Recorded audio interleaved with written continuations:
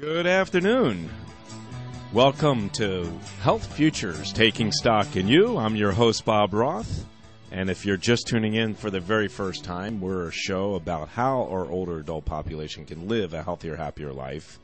And we've been coming at you, now we're in our fifth year, hard to believe. And we're coming at you live right now from the Scottsdale Air Park Money Radio Studios. It is February 9th.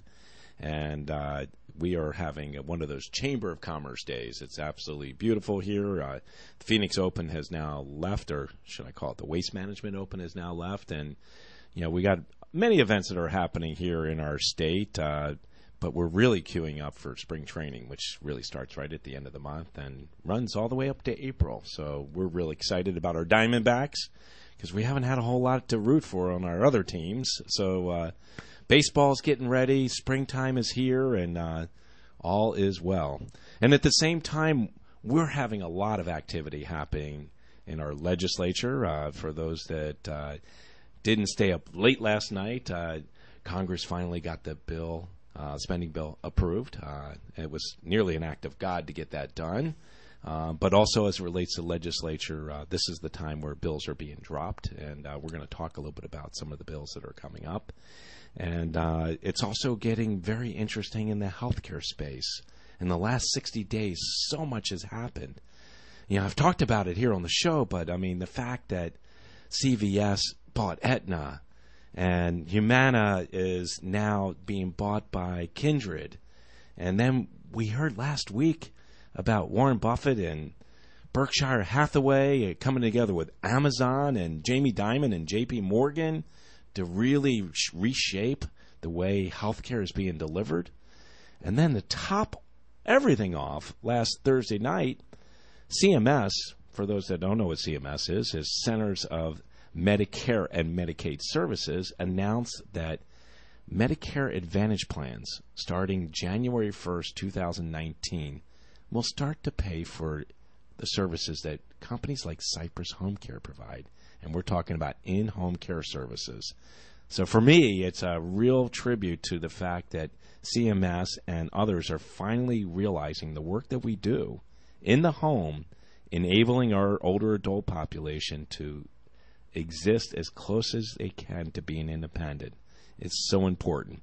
It's important for many reasons. We know that 92% of individuals want to age in place. And then we also know that the least costly setting for someone to be in is in their own home. So thank you, CMS, for realizing that. We're going to see how that's all going to look in the weeks and months to come, because that's going to start January 1st, 2019. So if you're just tuning in for the first time, our show is about how our older adult population can live a healthier, happier life. But how do we do this? We bring extraordinary guests, and today's no different. Today I'm very happy to welcome to the show Joan Koerber-Walker. She's the president and CEO of the Arizona Bioindustry Association, acronym AZ-Bio. Welcome to the show, Joan. Well, thank you so much, Bob. It's a great pleasure to be here. Well, it's great to have you here. And one, I've always been a fan of yours, and I've only gotten a chance to get to know you over the last couple of years. And two, I love your name because my mother's name was Joan. So welcome to the show. And Joan, it's great to have you here on today. Well, thank you, Bob. You know, so much activity is happening. Mm-hmm. And, you know, I want to be able to pivot it over to you because you just, you know, had a big event happen last month. And you're celebrating an anniversary. Yeah, we are. So AZ-Bio, or the Arizona Bioindustry Association, for your listeners, to help them kind of understand what that is. So it's kind of like a chamber of commerce.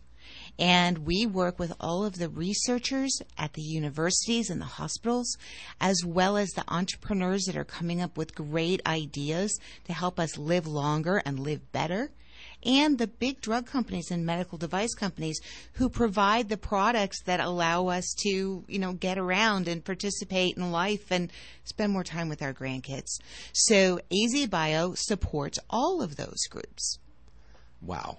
I mean, I did not know that. I really didn't realize the web and the net that is casted by the AZ Bio Group? It's interesting. When we first started this, and it was Governor Hull that created the bioscience cluster 20 years ago last year.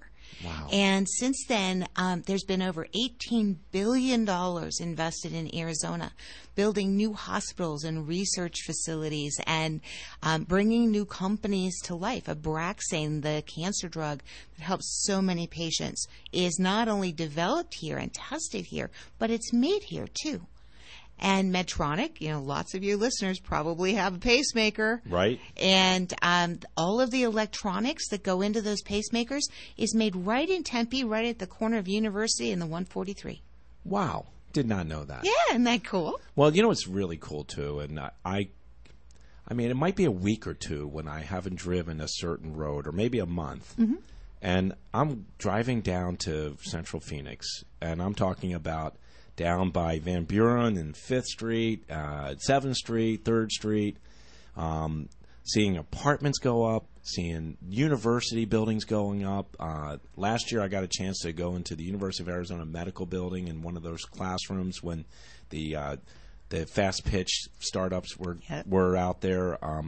It is amazing how this town in the last 10 years, especially downtown, has just transformed itself. Absolutely. I mean, I remember in 2006, I was the CEO of the Arizona Small Business Association, and my office was right on Van Buren.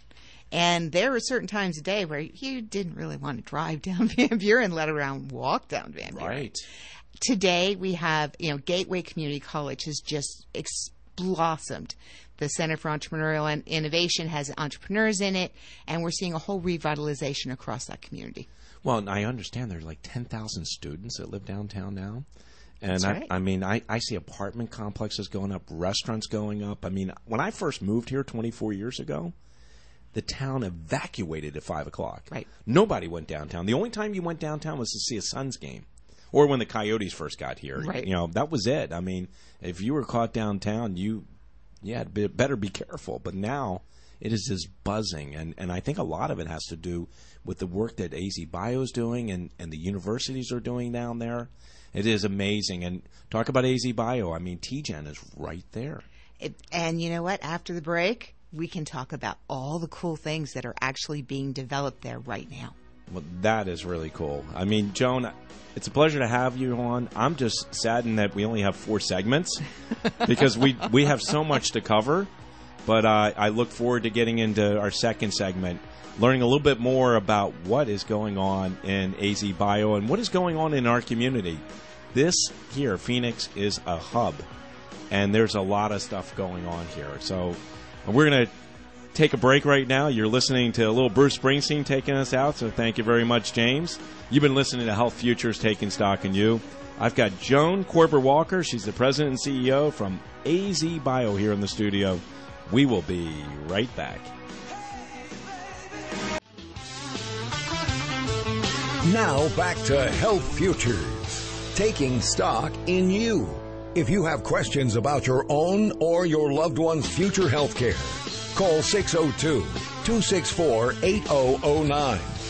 Now, here's your host, Cypress Home Care Solutions, Bob Roth. Welcome back. If you are just tuning in, you're listening, first of all, Health Futures Taking Stock in You. And if you're just tuning in, I've got Joan Koerber-Walker in the studio. She is from AZ Bio, and that's Arizona Bio Industry Association. She's the president and CEO. And we are in our second segment. You can catch that first segment right up on our website at cypresshomecare.com. Hit the drop-down arrow on the media button, and we're the third button down. You can catch that first segment and about 180 or 90 others that we've been bringing to you for almost 5 years. So, Joan, we were talking about, in the first segment, you had a 20th anniversary. That's right. And 20 years you guys been at it. And we were talking about how the landscape of Phoenix has changed. Mm-hmm. And I know personally, I go back to the mid-'90s where I was working with a fellow by the name of Dick Mallory, who was one of the founding partners of, or one of the managing partners of Snell and Wilmer. Mm-hmm. And he had a beautiful wife, Franny was her name, and she had cancer. Yeah. And he didn't get treatment, or she didn't get treatment here in Phoenix. She had to drive a couple times a week down to Tucson. U of A to Tucson to get treatment. And I know he was an integral part of creating a lot of the bioscience stuff that has happened in Phoenix. So 20 years. I want you to talk a little bit about what's happened in 20 years. Absolutely. And, Dick and Francie's love story, and it's, Valentine's Day is around the corner. There's never a good time for a patient that is battling cancer. And, towards the end, it's harder, especially on the ones that you love. And Dr. David Albert, who was Francie's doctor, was very, very close to the family. And thanks to his care, she got 2 extra years and she got to see her son get married and wonderful things. But towards the end, she said to Dick, he said, "What can I do?" And she said, "Use what you've been given to make sure this doesn't happen to somebody else." And it was Dr. David Albert and Dr. Dan Von Hoff and Dick and others that came together to go and see Jeff Trent and say, "We want the first translational genomics research institute here in Arizona. What will it take?" Wow. And Jeff said, "Well, it's going to take $100 million. And they left, and I kind of think that he didn't think they'd be back. But as legend will have it, there were 100 meetings in 100 days, and that team raised $100 million, and TGen was born. Wow. And that was the start of the Phoenix Biomedical Campus. Everything you see there, including the Arizona Cancer Center, so that patients like Francie don't have to drive to Tucson anymore. Right. All of that came about because some people in Arizona cared deeply and had a big goal, and they hit it. And you know what? Now we have another big goal, and we're doubling down. Now Arizona's community has set a goal to create a $200 million endowment, and when it's properly invested, that will bring $10 million a year back into our community so that young companies that are coming up with great ideas will have that early funding so that those cures and treatments get to patients faster. How exciting. How exciting. I mean, and to think that was the genesis of what we have here. And now, we've got Cancer Treatment Centers of America. We've got Honor Health with Virginia Piper Cancer Center. We've got MD Anderson and Banner. I mean, we have so much here now. And Mayo. And Mayo. I forgot to mention Mayo. And, of course, Mayo. But, I mean, we have so much here. And to think that was just like 23 years ago, 22 years ago, that there was really nothing here. Well, we had some great hospitals here. I mean, our oldest hospital is St. Joe's. Did you know that St. Joseph's Hospital in Phoenix, now Dignity Health is... it was the 5th largest hospital system in the country. Now they're merging with Catholic Healthcare, and they will be the 2nd or 3rd. But did you know that Dignity St. Joseph's, right over on 3rd, right, they do more clinical trials at that facility than any other hospital in the entire Dignity network? Did not know that. Yep. But in cancer, and especially in things that involve the brain, because they have baroneurological, which is one of the top institutes in the whole world for that. People come in from all over the world to get treatment there. They sure do. And then you add to it the Arizona Alzheimer's Consortium, which is one of the leading consortiums in the world for the study not only of the disease itself, but how we can prevent it. Because as I get older, one of the things that I worry about is that. And as we look at, the policy for the world and, quite frankly, the budget for the world, if we don't figure out that puzzle, we've got some big problems coming at us. We do. And I will tell you, Joan, I had the pleasure of having 2 weeks ago Dr. Pierre Theriault here on the show, and we talked about it not being an epidemic, but it's pandemic. And it will crush our economy and it will crush our society if we don't figure out a way to delay or eliminate the onset of Alzheimer's.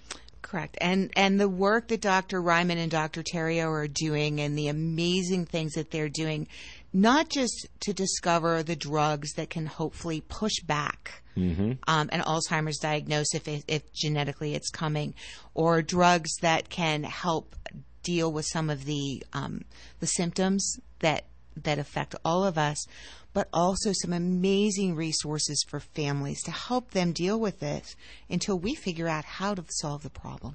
And you're so right. I mean, the new models of care that they're developing, and the support groups, and you know, he and Heather Mulder were talking about some of the stuff that they are doing here in our community, whether it be with the Desert Botanical Institute or other places where families are able to get together and really not so much talk about the disease, but be together and be with the families. And you don't know this, Joan, and we're really just talking about it, but at Cypress 2.5 years ago, we created a dementia program.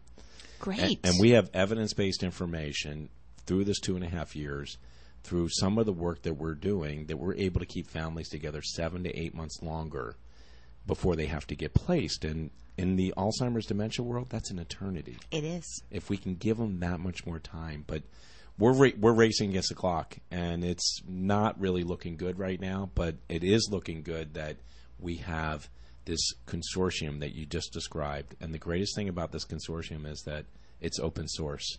And that's the thing that just blows me away, is that nobody is protecting what they're working on. No. They're all sharing, whether it be, you know, in New York, whether it be in California, whether it be in Italy or France, England. I mean, we're in a race against this, and we're all working together. Because there's nothing more precious than our memories. Right. And that's the one thing you never want to lose. Well, you know what's interesting? One of the things that Dr. Terrio talked about, because we were promoting an event that they did at the Valley of the Sun JCC, and that was on the 31st of January. We had 225 people show up for this. That's great. It was incredible. And not only was it sponsored by the JCC, but Belmont Village was sponsoring it. The Alzheimer's Association was sponsoring it. Cypress was sponsoring it, as was the Banner Alzheimer's Institute. And one of the things that, you know, we oftentimes forget, and I have the pleasure of going on Sunday to go see the Hamilton show. Oh, wow. So I'm really excited about it, and I think my wife's even more excited. But when you really look back to the Revolutionary War, and you look at back in the 1700s, early 1800s, we didn't live as long as we do today. And Dr. Terrio was talking about that. I mean, I think the average lifespan was about 36. Yep. And, you know, we are living much longer. Double. And we're, you know, having issues as it relates to living much longer. But we can, because of modern science and technology and innovation, figure out a way to make aging much more comfortable and much more desirable and much more, as I talk about on the show, successful. It's not just about living longer. It's about living better. Right. Definitely living better. So as we get ready to close this second segment, because we got a lot of stuff to cover in the third and fourth, if people wanted to learn more about what you guys are doing, where do they find it? So there are two easy websites to remember. So for AZ Bio, it's AZ, just like Arizona, and then bio, bio.org. And we talked about that $200 million goal for the Healthcare Impact Foundation so that we can get more cures out in Arizona. And that website is azhcif.org.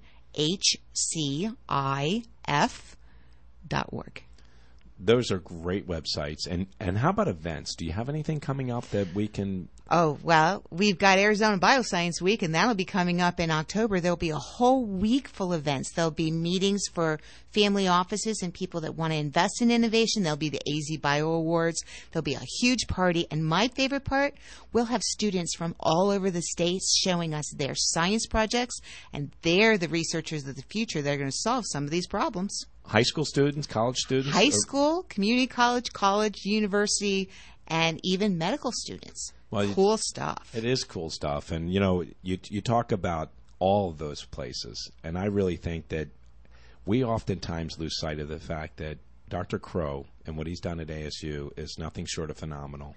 Academically, I mean, they are tops in so many different areas.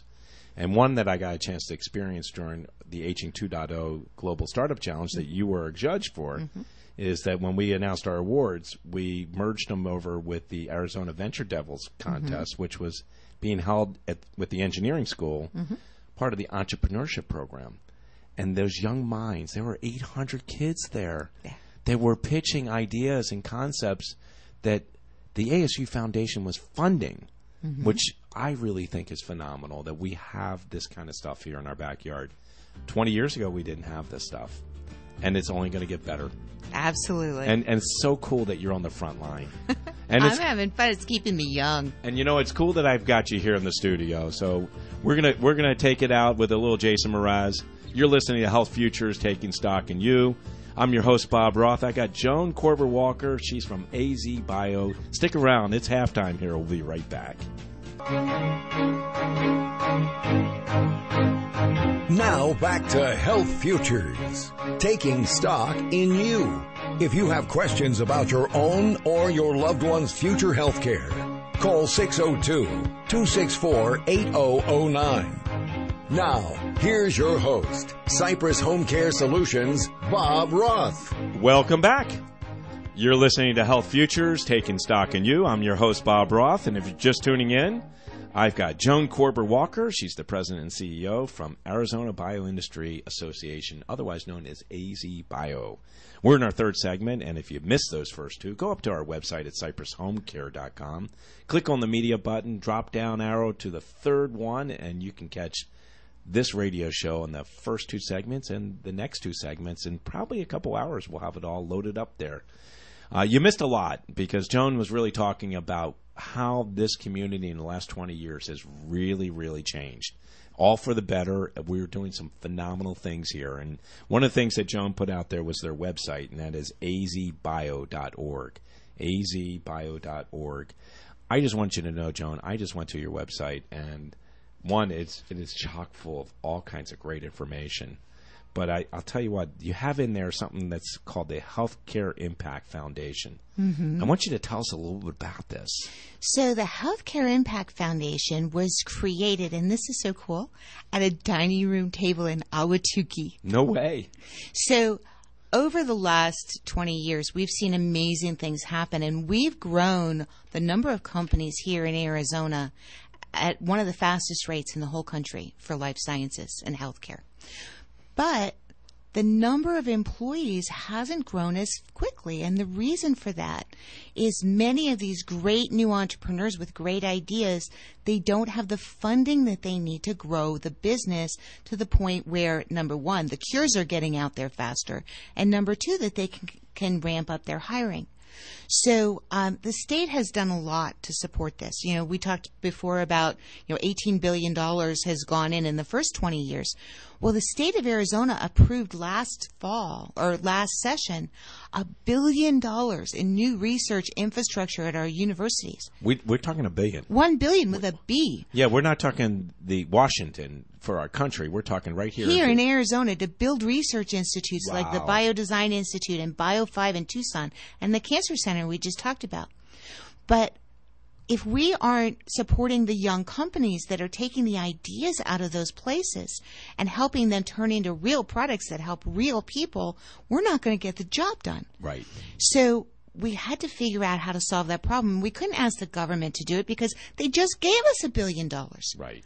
So the Healthcare Impact Foundation is the people of Arizona coming together. And each of us can give a little bit, and you can find out about it at, again, azhcif.org, and it explains why we're doing it, explains how we're doing it. But that little idea that started at a dining room table in Ahwatukee, Arizona has signed on to raise $200 million with an M. So you shared with me in the first segment the whole story about the Mallorys and their commitment through Dr. Jeffrey Trent to raise $100 million. So Which now, they did. So now you're talking about doubling down. And now we're doubling down. And because think about it, the things that are happening at TGen right now, they're working on tests for Lyme disease, and they're working on tests and different ways to help patients that have valley fever. And if we don't have ways to turn those great discoveries into companies, how will they help people? Right. So it's our job as a community to figure out how we get this done. And it doesn't matter if you're on a fixed income and you just want to give $5 to say you were part of this. Or if you've got lots of blessings and you want to give more.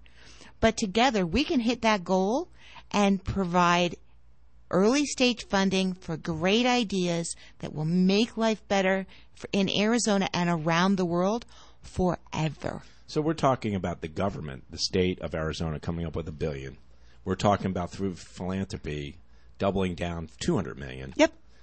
We're talking about, to use your vernacular, getting the job done. And for me, not only finding new innovations and research and ways to eliminate some of these horrible things, like you said, about Lyme disease and cancers, but for me as a citizen of our great state of Arizona, we're going to create jobs. That's right. We're going to create jobs and really, really spurn this economy. You talked about Michael Crow, and I'm a big fan of Michael Crow, and I got my MBA at ASU and W.P. Carey School. There's your commercial, Michael. And so, but right now in our sciences departments at ASU and U of A and NAU and GCU, we are training brilliant young minds. And then we're exporting them to other places because we need to have the companies here so we can keep our kids here. And as a grandma, I want to keep my grandkids here too. So Healthcare Impact Foundation Arizona. Mm-hmm. You told me at the break there's a bigger vision. So what is that vision? So this little idea, okay, this problem's not unique to Arizona. And so we were in Seattle and we were talking to people at the Paul Allen Institute. Paul had a prior career at a little company called Microsoft. Yeah, we know that. Yeah. So, and Seattle has the same problem. So they've signed on and they're going to raise an endowment just like Arizona is. And there are 5 other states right now from coast to coast that are looking at this as a solution, and countries. We're actually talking to groups in Brisbane, Australia, and Singapore, and Geneva. But they got money in Switzerland. Oh, yeah. But they don't have money going into their life science companies, and we're going to help them figure out how to do that. So that little idea that had a seed in Arizona is sprouting up all over the world. I love it. And the greatest thing about it, Joan, and getting to know you and really becoming a friend of yours, you're helping drive that. And I would imagine that that's a part of something you're going to be involved in, correct? I am on the Global Board of Trustees. I love it. And that dining room table in Ahwatukee was my dining room table. I love it.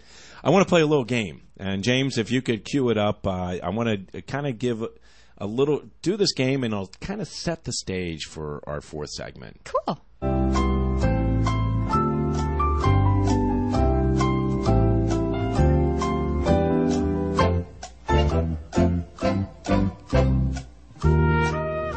Healthcare Jeopardy. Right here on Health Futures. It's the first time. Thank you, Joan, for bringing Healthcare Jeopardy to the table. Okay, so the first answer, 10 billion. I know. 10 billion is, the question would be, how many people will be on the planet by the year 2060? 26. How many are on there now? About 7. About 7. Wow. 10 billion. Okay, here's the second answer. And what would the question be? 1 billion. That means 1 in 8 by 2030. That's the number of people that are around the world that are going to be over the age of 65. And as we all know, as we get older, things just don't work like they used to. Exactly. And like we said in the last segment, back in the revolutionary days, we only lived to about 35, 36 years old. So, yes. How about this one? Number 3, 4.4 trillion globally. And that's dollars. $4.4 trillion globally. What would be the savings if we could reduce cancer deaths by 10% per year. Holy cow. Wow. I got two more that I got to get through before the segment. That is an amazing figure. 10%. All right. Fourth one. $367 billion. What would we save if we could push back Alzheimer's by 5 years just in the United States? Incredible. And the last one, $3.3 trillion and 17.9%. That is what the United States spent on healthcare in 2016, and the other would be what is the percentage of our GDP? So 18% of our GDP spent on healthcare. Wow. And how much of that is spent like in the last 6 months of someone's life? A large percentage. It's crazy. Absolutely crazy. And we'll talk a little bit more about this in the fourth segment because I advocate, obviously, comfort and, I advocate palliative care and hospice, not necessarily heroic means when they don't really drive it. It's important that we always give the patient and the doctor the ability to make the best choice for the patient. I love it. You're listening to Health Futures Taking Stock, and you got the Who taking us out. How about that? It's Friday, February 9th. Thank you, James. Segment's down. We got one more to go. I really enjoyed playing Jeopardy with you. We'll talk a little bit more about this when we get back. All right, thanks. You got it.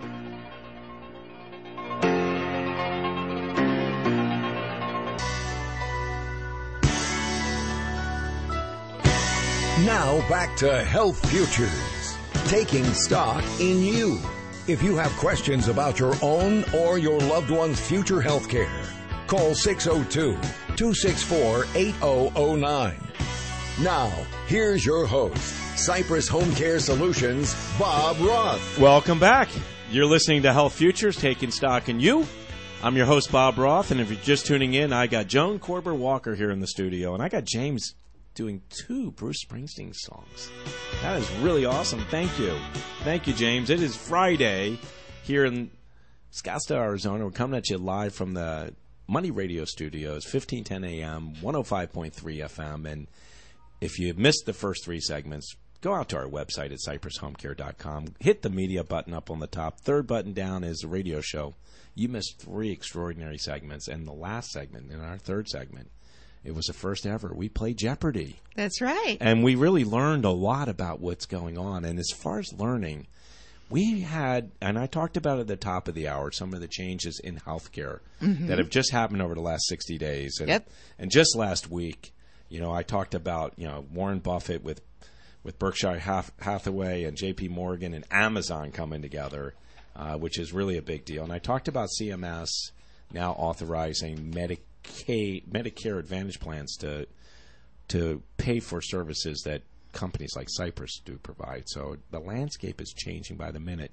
And speaking about the minute, Joan Walker Koerber, you were up late last night. So I was. You were up really late, and because your industry is impacted so much by politics, you were glued to that television to find out what was going to happen about the government shutdown. Can you share with us some of the things that happened? Because not everybody's had a chance to read through that bill.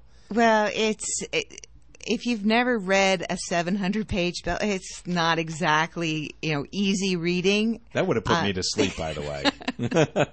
Well, the nice thing is we live in Arizona, so I actually had it playing on my laptop by the pool.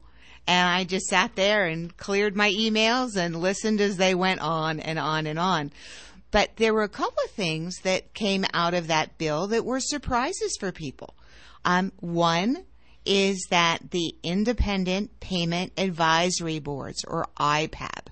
Now, you may not really have heard that too often, but you might have heard them talking during the Obamacare days of the death panel. That's right.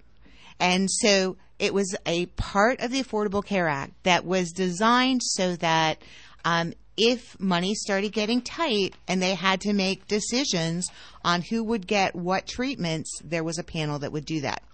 The people didn't like that. No, I don't think so. And as of this morning, when President Trump signed off the bill, it's gone. So there is no more IPAB.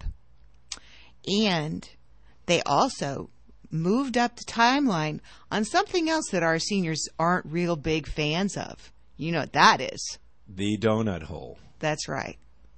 So the donut hole was supposed to close in 2020, and this bill that was signed by the president this morning gives them a timeline to get it closed by 2019. I can hear the fans applauding right now. I know that just from my father about getting stuck in that donut hole. So now the donut hole doesn't exist. Now, it doesn't, well, we're still in 2018. No, so I'm you talking about still 2019. have it. Yes, 2019, it goes away. But, you know, one of the things that's interesting is, do you know why they created the donut hole in the first place? I don't know. So when they created Medicare Part D and we started to get payment plans for drugs, which we didn't have with Medicare before, remember? Right. And so the concern was that Medicare Part D would just go totally out of control. And the seniors would now have like happy days and be getting everything. And so the reason they put the donut hole in was they set it at a limit so your basic stuff, your Lipitor and stuff like that, you know, would cover.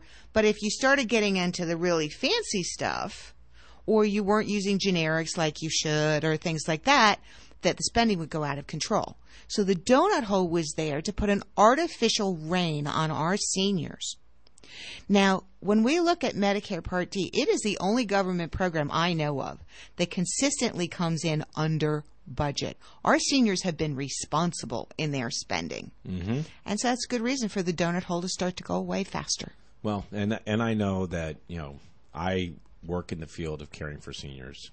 The medication piece is so vital to them. And, you know, we are working so hard, and having people like Jamie Dimon and Berkshire Hathaway, Warren Buffett, and Amazon to help bring down the cost, because we have seniors out there that are choosing not to get their prescriptions filled so they can have a meal.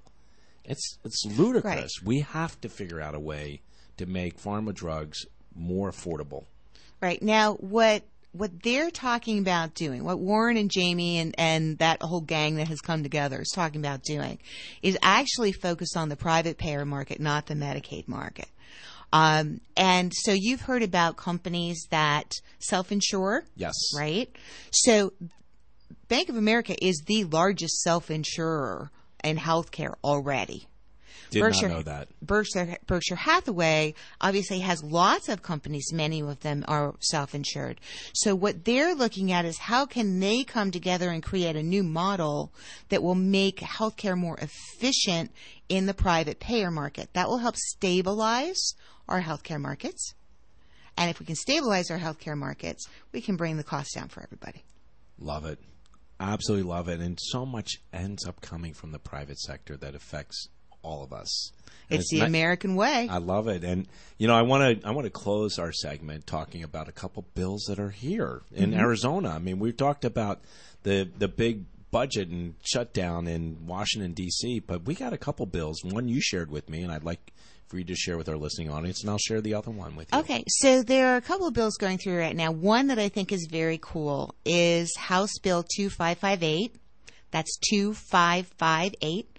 And this is a bill that is being sponsored by industry and working with the Department of Health Services to create a new web resource to help you learn how to get rid of the drugs you don't need anymore. So we've all had those prescriptions that are sitting on our shelf and we can't flush them down the toilet. We can't put them in the landfill. Where do we take them? This is a new law that will help make it easier to find that information. And yours? And mine is HB 2087, and it is sponsored by Heather Carter, and she's head of the Health and Human Services Committee for the House. By the way, she's running for Senate coming this year, and AARP, and it's $1,000 tax credit for those family caregivers that are making the ultimate sacrifice. I like to refer to them as our unsung heroes that are not working to stay at home and help their loved ones. And this $1,000 tax credit will help them for provisioning services like mine, buying medical equipment, maybe even buying prescription drugs. But it is a tax credit. So we're hoping, got our fingers crossed, that it'll be heard in the House next week. and it'll be voted on, and we can make this bill a law. Well, maybe you and some of your listeners should come down and sit in the gallery, and we can ask Heather Carter to recognize you when you're there. I'd love to do that, and I probably will. It's hard to believe, Joan, we're done. I know. I need to have you back. We have so much more to cover. I've got a whole list of questions, so I plan on having you back. Don't be surprised if I call you. Let's do it in the fall when we're getting ready for Arizona Bio Week, and we can tell your listeners all about it. You got it. You've been listening to Health Futures Taking Stock in You. Joan Koerber-Walker from AZ Bio, thank you. Make it a great day. Have a great weekend. We'll be back next week. Bye-bye. There's no place like home. You've been listening to Bob Roth's Health Futures. If you have questions about your own or your loved one's future health care, call Cypress Home Care Solutions at 602-264-8009. That's 602-264-8009. Or visit cypresshomecare.com. Be sure to join Health Futures with Bob Roth every Friday at noon, right here on Money Radio 1510 and 105.3 FM.